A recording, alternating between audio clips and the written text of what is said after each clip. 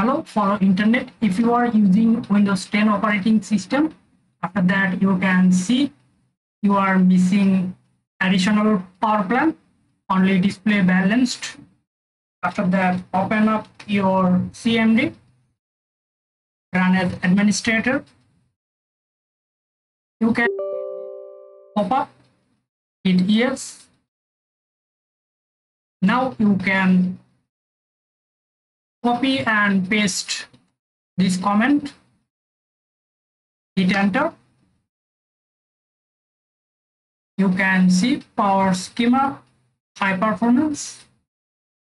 Now you can see inside power options, refresh this.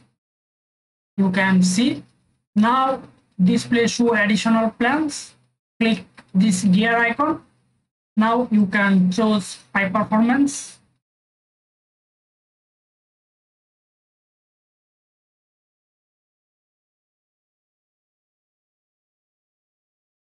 You can